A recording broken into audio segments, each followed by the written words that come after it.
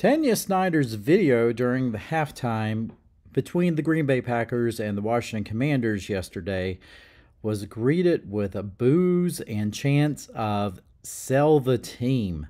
Yesterday, during the 90th year ceremony of the Washington Football Organization, Tanya Snyder greeted the fans with a video, and of course, choruses of boos throughout the stadium, and certainly also I don't know if the 60% of those there who were Green Bay Packers fans joined in on the boos or not, but certainly the fans there who are not happy with the organization's leadership, especially the ownership, all joined in with choruses of "sell the team."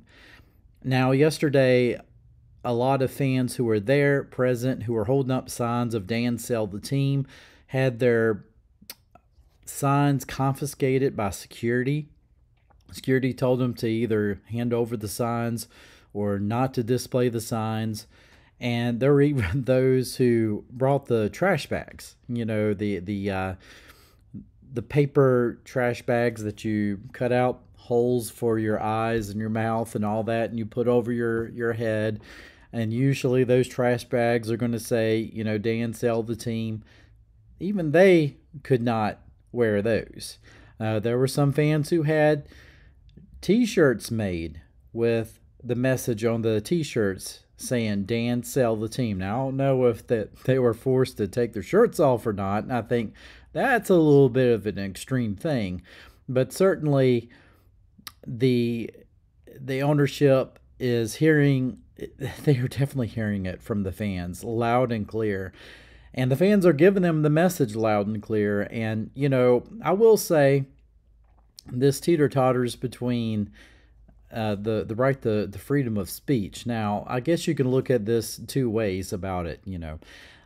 This is private property, and this is certainly a place where the ownership can decide what goes on and what doesn't go on, and so they probably have just as much right to confiscate signs that they disagree with, as much as fans have the right to voice their opinions. I mean, they're not really voicing anything that is vulgar or anything like that. So, that kind of shows you the mentality of Dan Snyder, right? He can't take the criticism. Well, if you don't want to be criticized, then don't do things to be criticized about. That's pretty much my motto with anything you got. So, the fans are going to be vocal about this until the team is sold. And again, this is just something more that the media is going to run with. Any chance they get to voice their displeasure over Dan Snyder, it's going to happen. And I mean, me honestly, I'm not upset with that one bit.